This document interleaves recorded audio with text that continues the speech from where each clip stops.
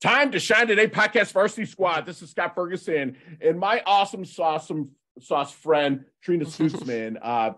She decided to reschedule it quickly with me. I was supposed to interview her last week, but something happened with my gut bio, something or another, and it kind of set me back. But I'm so blessed to have Trina on. There's going to be a book giveaway at the end, so you have to listen to the end to get that. And her book absolutely rocks. And Trina, she had a wake-up call when a friend said to her, people pleasers are liars. Trina was 50 years old at the time, and to that point, she felt like her life was a lie. 20 years earlier, Trina was diagnosed with thyroid cancer and knew there was disease, DISEA-EASE, in her body, and was unwilling to express her truth and wasn't free to act and be. When she realized her life was a lie, Trina decided to grow. And Trina used her voice to be the CEO of her life. She decided to leave a 30-year marriage, which takes some serious cojones. She started on her recovery from people-pleasing and worked through the steps which are in her book, which we're going to cover briefly over. And she shared her steps in her journey in that book as well. And I'm so blessed to have somebody that comes from a thriving, growing mindset to come on Time to Shine Today. And Trina, thanks for coming on. Please introduce yourself to Time to Shine Today podcast varsity squad. But first, what's your favorite color and why? Hot pink. I wore it. I love it. I love it. It looks wearing my favorite color because I knew I wanted to shine today. And when we look good, we feel good. So here we go. If I would have known that, I would have rocked my pink too. Because my lady's always like, wear pink. You look great. So Trina, let's get what you're comfortable sharing. I'd love to get back to kind of roots growing up and then into this marriage, leaving it, and then how you're using the lessons learned along the way to help others level up. Sure. Well, I think it's many of us have grown up in tight religious communities where we're told to kind of fit the mold and, go along to get along. And that's kind of been my story. I grew up in this community, a Mennonite community that was considered if we were all the same, then we would all be one. That was kind of the concept. Sameness is oneness. And so I grew up that compliant, good girl and, didn't make waves, wanted to, be a little bit bold, but there was not a lot of room for that. And so, I used that desire for approval that I was really into as a young girl into a pretty significant athletic career that I took off on. But I guess I kind of see that as a positive, that I was kind of thirsting for that approval in a lot of areas of my life. And I went on the typical path, got married after college and started a family. And as you said, I experienced that midlife crisis first with a cancer diagnosis when I was pregnant with my third child. That was a serious wake-up call. I was active and athletic, and to hear that C word, cancer, was really the wake-up call. And I realized that was when I needed to change. And I had thyroid cancer, which obviously is in the throat. So I kind of connected that dis-ease with using my voice and really decided that it was time. It was time to start being more myself. And I think we all suffer when we're not ourselves. And that is really the gist of my coaching business, is really to help people show up, stop conforming, and to really let their light shine, as we're talking about today. Time to shine. So it's always clumsy when we change, right? It's always awkward and clumsy to learn a new dance, but that's what people pleasing is all about. We have to get comfortable with being clumsy, awkward, and uncomfortable. And leaving that 30-year marriage was very, very challenging. But I gave it my best shot. It's not what I expected, but when you start on the path to people pleasing, you really become a truth teller. And I began to really tell the truth to myself.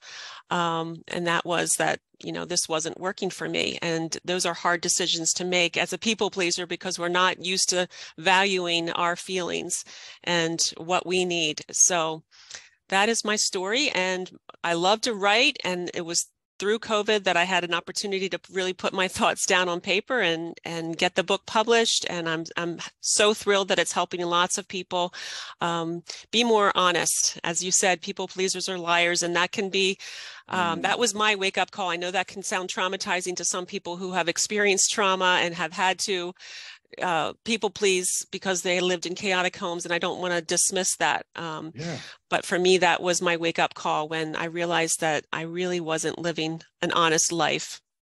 Yeah, I guess interview's done then. No, I'm just kidding. No, we got a lot to unpack here because, I'm a big believer, even with my coaching clients, that when you start with them, and I'm sure you see this, that it's messy at first or hard at first, messy in the middle, and then it's beautiful at the end, right? When you get them in there. And that's exactly kind of what you went through, which is beautiful. Let me ask you, when you kind of stepped out on your own, you stopped the people pleasing, became authentic, became yourself.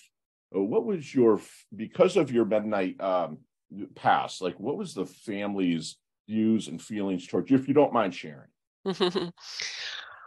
I heard that giggle. No one wants us to change. I always give the analogy of, I had 4 kids, and the mobile over the baby's crib, if you ding one of those little animals or whatever, the whole thing moves. And so when I start to change, of course, that just mixes things up, and nobody likes change. And of course, there's been some feedback even about my book, and that's, I guess, the hardest part of this journey for me. I thought I was over people pleasing. Then I come out a book and I'm like, wait, I still have to work at some of this stuff because it's human to want approval. I have to just manage that with my truth and recognize that I maybe am different than my family, and neither one is bad or good or right or wrong. It just is. So let me ask you something with that. An analogy I use is crabs in a bucket. I'm sure you've heard this one, where you're climbing out and they really pull you back to safety, right? Do you think that came from love, or more of a oh my gosh, we might lose Trina? Yeah, I mean, I had a family member initially say, a fear that I was going to go too far over there. Okay. Don't go too far over there. So yeah, that idea of come back. We're afraid that you're going to go too far, and too far is not sure what that meant, but we're afraid we're going to lose you. We're afraid that you're going to, go too far from the fold, so to speak. Don't be too much of a wild horse. Exactly. What's your sticky note? Because a lot of times we're making that change. We're kind of going through things. There's so much pain that we're moving away from, but there was still comfort there as well. But some people put a sticky note on stuff to remember things. What's your reminder to yourself to stay true, stay authentic? I'm a quote junkie. Love it. Me too. I'm a quote junkie now. I can't even think of one. My goodness, you're catching me off guard here. The one thing that I just, one of the things that I started with was disappoint one person a day. Thank you. Oh my gosh. That is amazing. That is baller. And if I don't disappoint them, then I'm disappointing myself. Yes. Oh my God, Trina. That's badass. Excuse my language. That is amazing. Do you know my subtitle to my book before this, 12 steps was people pleasing to badassery? So you call that a badass question? That's freaking awesome, man. Because you know what? I was kind of the same way in a sense, because people that know my story, they're like, I wanted to fit in so bad for myself that I would do stuff. And my mentors would pull me aside and he's like, man, you need to make New Year's resolutions that last forever. So I do 2 every year since 2009, right? I say, 1, make someone smile every single day. Boom, right? I win. So you got a little grin there. Nice. I did. 2, unless I've hurt you, disrespected you, or stole from you, I give 0, what you think about me. Once I learned to live by that, then, because, forgiveness to me is just giving up the hope of a better past, right? So that it's gone. Like I can forgive people and love them from afar, right? But I just can't have that energy in my life. And love that. So I have to ask you this, because there's a lot of this that goes into your story. And Scott, we might go a little longer because this is freaking awesome. What is what would be your definition of like responsibility? Because you had to take a lot of it during this time. Okay. What do you think responsibility is? And I ask coaches this that I respect, what do you feel, if you had to speak it out, your definition of responsibility? You may have heard this, but I like it where they break down the word into respondability, your ability to respond. Boom! On stage, you are a sister from another mister, because on stage I speak that. That's one of my speaking points. Responsibility is the ability to respond. Well, yeah, Yes. heard it from Rod Harrison back in '09 I and don't from even know who I Envision heard You. it from, but like I said, I'm a quote Yeah, junkie and I pick those things up, that's and yeah, beautiful. and Thank how we you. respond to life. And that is, Yes, not react, the biggest respond. thing to Yeah, people pleasing is like, I have to take responsibility for my life. And love it. we can't be living somebody else's life. We're best friends. That's all there is to it. Now, hey, let me ask you something. So you work a lot, which we talked off, Mike. You work a lot with one-on-one. That's fantastic, just like I do. Mm-hmm. I have another coach squad that I can pick her brain here. This is fantastic. When you're maybe in that discovery period, seeing if you're the right coach, right horse for the course, I like to call it, the right coach for them, you're kind of talking. Is there any secret sauce that you might use, if you don't mind sharing, to maybe help them like kind of identify their main blind spot?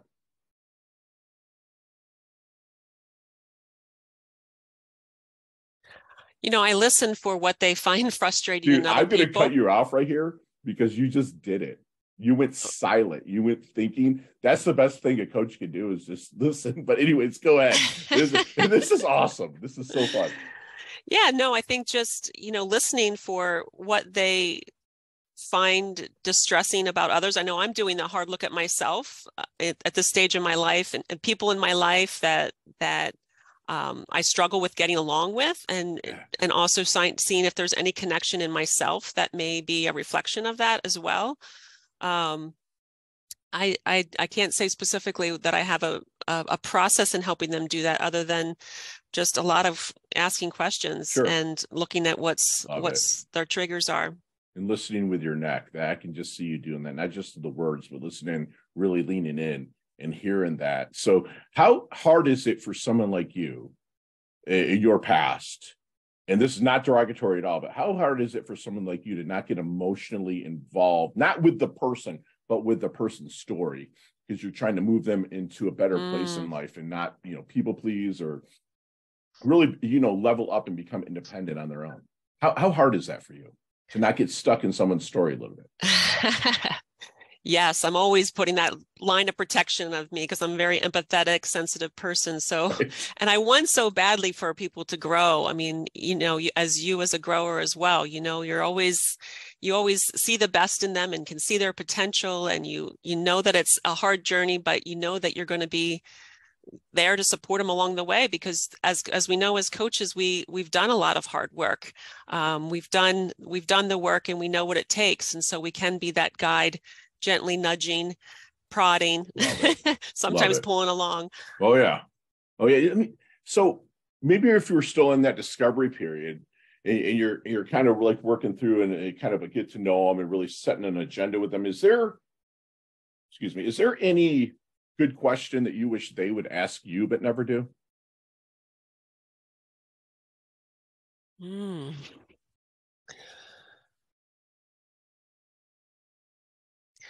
I think, I think for me, the big question that I would like them to ask me is how I emotionally regulate during this intense period of growth that people go through in order to emerge from people pleasing, because it's all about managing our fears and managing our anxiety, because we are so uncomfortable with that anxiety or that uncomfortableness when we know that people are upset with us, don't like us. Sure.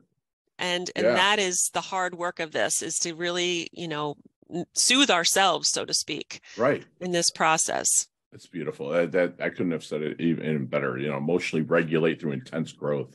That's pretty solid. Like, how can you do that as a coach and do that's beautiful. So let me ask you something. Have you seen the movie Back to the Future? Long time ago. Okay. Can you believe it's coming up on 40 years? Oh, really? Like 85, it came out, right? So let's get in that DeLorean with Marty McFly. Michael J. Fox played him, right? Let's get in that DeLorean with Marty McFly. Let's go back to the Double Deuce, the 22-year-old Trina. I don't know if it was Stutzman at the time. Let's just say 22-year-old Trina. What kind of knowledge nuggets, we call them here at Time to Shine today, what kind of knowledge nuggets might you drop on her? Not so much change anything, because you wouldn't like the cancer and the divorce and stuff like that, but what you drop on her to maybe help her shorten a learning curve, level up maybe just a little bit quicker? I think taking a hard look at your beliefs. I think all of our success and our work comes from our beliefs. And as a people pleaser, we're constantly this chameleon, blending, changing, molding into what other people want. And we don't really know what we think and feel.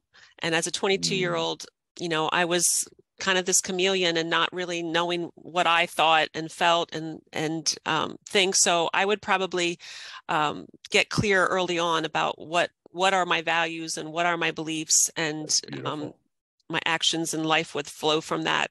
That's beautiful, Trina. In a better way. That's so good. So then how does Trina want her dash remembered? That little line between your incarnation date and your expiration date, your life date and death date. Hopefully it's way down the line. We already kicked the C's ass, right? But right. let's keep moving forward. Like, how does Trina want her dash remembered?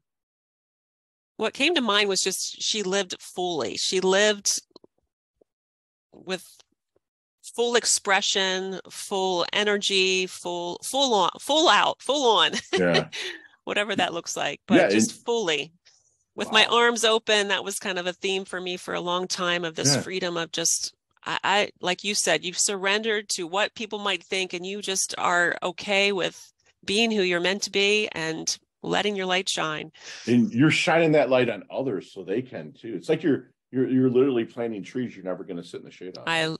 I've heard you say that before, and that was one of my favorite quotes too. I very sparsely say it, because this actually said to me by the person that kind of wrote it, and it's like at an event I was speaking, and that just really set me over the top with some stuff. So that's fantastic. So what is Trina's then definition of a life well lived?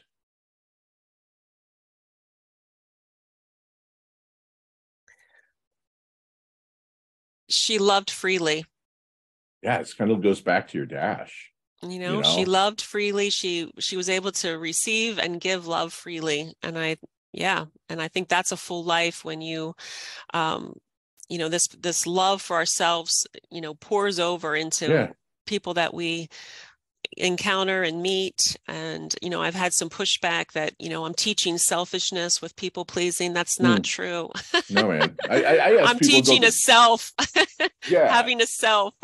Yeah, I ask people to go to the dictionary and read selfishness to me. Nothing about it's derogatory. You know what I'm saying? And I think that people are not trying to level up to themselves are sinning. And I'm not meaning that in a religious kind of tone. Sinning, the root word of sinny comes from Greek, which means sinny, which means missing the mark. I think we're legitimately sinning if we're not really growing to the utmost. I mean, a dog, a cat, an animal can only live and evolve to so much. We can evolve to so much more and give so much more back. That's beautiful. Right. So then what do you think people misunderstand the most about you?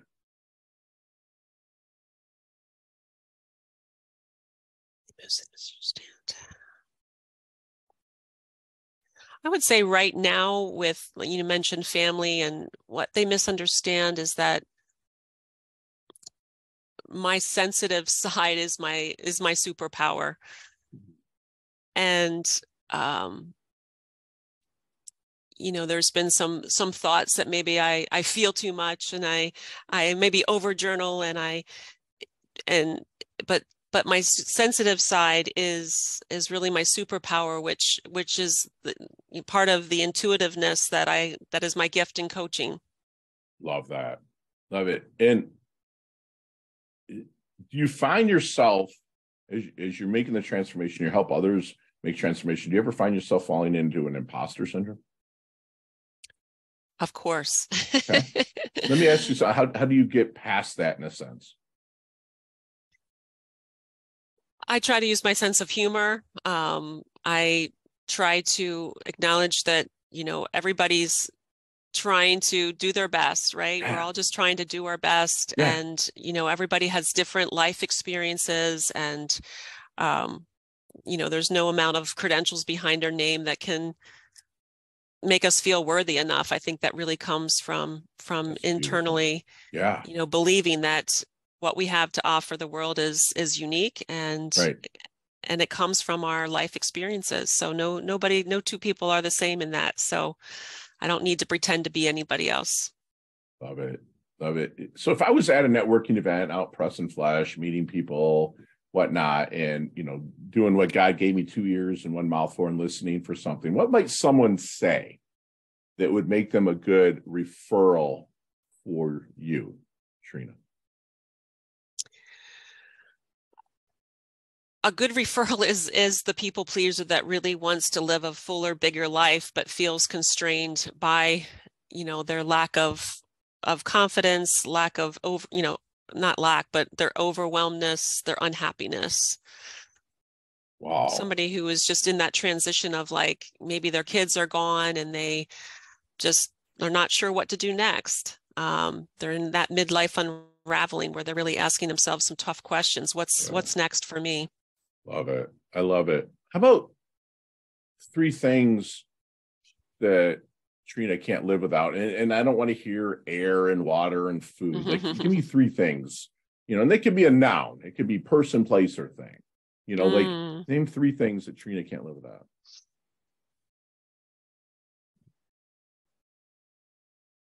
Well, yeah, relationships, the deep community, deep absolutely. kind of yeah.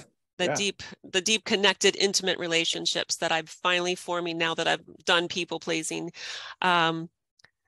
A blank page, because I'm a writer. I've been writing my entire life. Love it. And nature. That's beautiful. Do you like to get out a little bit? I like to get out a little bit. Is it cold there? I'm just kidding. I'm messing with you.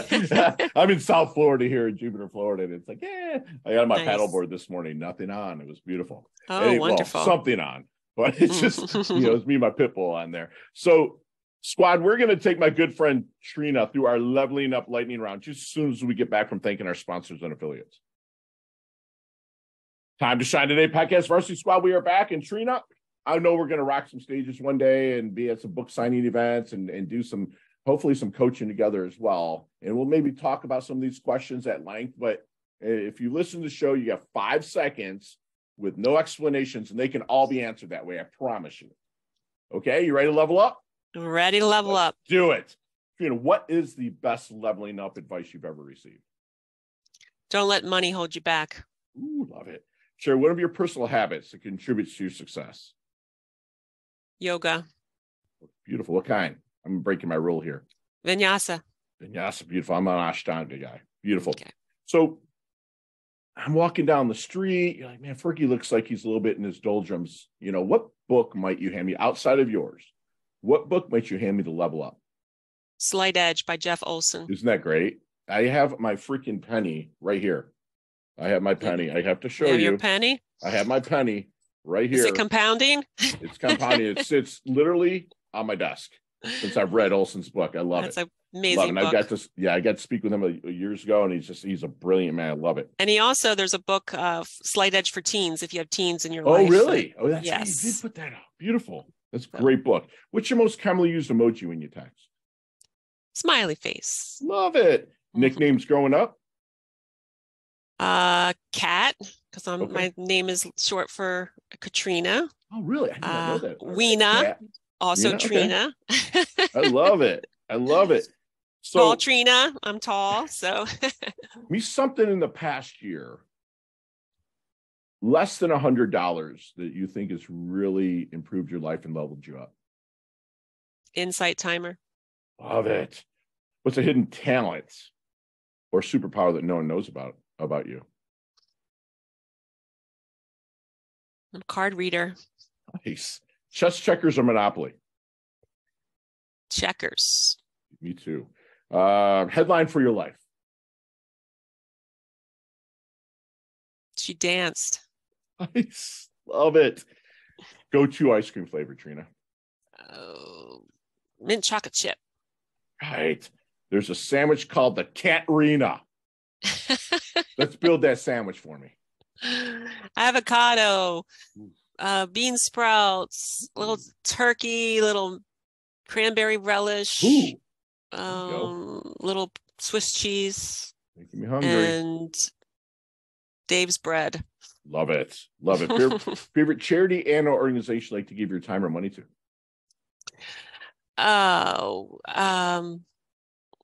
Mennonite Disaster Service. Oh, beautiful. Okay, expand on that. Mennonite Central Committee. Okay. They send money around to projects around the world to help people in That's awesome. disaster relief. That's beautiful. And the last question, you can elaborate on this one, but what is the best decade of music? 60s, 70s, 80s, or 90s? I'm going to go with the 90s. 90s? Awesome. Beautiful. Beautiful. So how can we find you, Trina? You can find me at trinastutzman.com. Spell that for us, please. TRINASTUTZMAN. Beautiful. It's a fantastic site. Lots of good stuff on there as well. And let's dig into your book, 12 Steps to Overcome People-Pleasing, One Woman's Journey of Awakening to Find Peace Using Practical Tools to Become Her True Self. Talk to me about this. Yeah, well, I would say that I'm a recovering people pleaser. I'm now recovered, I believe. Although it's still a journey, but going off the 12 steps in the recovery movement, I decided to do a little spoof on that. So these 12 steps are my testament to how I overcame people pleasing. It is a book that has a lot of nuggets. As they say, people pleasers don't have a lot of time, so it's kind of magazine style. It starts with a story from my own life, has my journal, some of my journal entries, some poems. It has a freedom toolkit with some simple tools, and then has some prompts and reflection questions at the end of each chapter. Oh, so, yes, I would love it. Did you write that during coronavirus, or when did you write that? I just have had it on my laptop. You know how I'm that writer, I'm that quote gatherer. Yeah, and then it was just a matter of when I decided to do it. It just seemed real simple to get the steps. I had my publisher help me with the format of it. And it was just a matter of looking at my own life, my resources, and what I already currently had, and to make it into a book. So it's a dream come true to be an author, a published author. And this month we're celebrating a year that it's been out, and it's been doing well. And I'm enjoying spreading the word. So thank you so much for letting me share it with your community and having me on your show. Congrats on that success. That's beautiful that you got it out there, especially from somebody that was kind of, lack of a better term, silenced throughout life. To really get your voice heard and have the cojones to really do that. And so, squad, the first person that puts people pleasers are liars in anything. I don't care if it's Pinterest, Instagram. I don't care if you text it to us at 561-440-3830. Email it to us. Whoever says people pleasers are liars, I will personally purchase. Actually, let's do 4 books. Purchase 4 books. That, Trina, if you don't mind, could I send you the money for them and you sign them and send you just a little bit extra for postage and mail them out to people? Perfect. I would be happy to, of course. And then have you mail it out to them. That'd be fantastic. And Trina, do me one last solid and leave us with one last knowledge nugget we can take with us, internalize, and take action on. Tell the truth. Just be a little bit more honest with safe people in your life. Find those safe people and just be a little bit more honest with them. Wow, that is strong. And that can let you have your own individuality, and let you grow. And squad, we just had a fun conversation with really one of my besties now, Trina, she came from a community that all the same would be one. She was a compliant, good girl. She faced the big C challenge, the cancer challenge, and that really kind of forced her to move into her authenticity, which I think is just it sucks that she had to go through it, squad, but it's in the end, it's kind of a blessing. She stopped people pleasing and became a truth teller and started valuing her feelings. And she wants you to do that too. She reminds us that people pleasers are liars, and that if you are a people pleaser, you maybe try to disappoint one person a day, because that's what Trina has a goal from. She's not disrespecting. She's just disappointing them. If they expect her to be somewhere, she might just not be there. Especially if it's an expectation. She really listens with her clients. So if anyone said they're looking to hire her, which I hope you do, she listens for those distress points. She really leans in with her neck and listens to all the senses, how you're looking. She might look for goosebumps or whatnot. So what's really getting you fired up, and then help you work through that challenge. And how you emotionally regulate through intense growth. Ask your coach that. Coach is not a coach just because, hey, wakes up one day and wants to be a coach. The coach is there and they had to go through that growth. And ask your coach how they emotionally regulated while they were going through that. She wants you to take a good, hard look at your beliefs, especially if you're younger, but even if you're older. That's where success will come from. Don't be a chameleon and really try to fit in. Be transparent, be authentic. If you don't know how, do like my good friend Leah Woodford would say, and get your asking gear. There's people out there like Trina or myself that will be happy to share knowledge with you. Who will be remembered as someone that lived fully, arms open, freedom. Again, she planted trees. She's planted trees. She's never going to sit in the shade. You know, she is somebody that lived and loved freely. And just also remember that your sensitive side can be a superpower. It doesn't make you meek and weak. It can be a superpower. And if tell the truth with the save people in your life, that blew me away. That's fantastic, because you know, the people that are trying to keep you safe sometimes are holding you back. And it could be jealousy. It could be they love you so much they're afraid to lose you. They could be envy or whatnot, but just be authentic, be yourself. That's what my good friend Trina does. She levels up her health. She levels up her wealth. She's absolutely beautiful and stunning. She's hungry and humble, and she's earned a varsity letter here at Time to Shine today. Thank you so much for coming on, Trina. I absolutely love your guts. Thank you so much. Thanks, Scott. You're welcome. Chat soon. All right.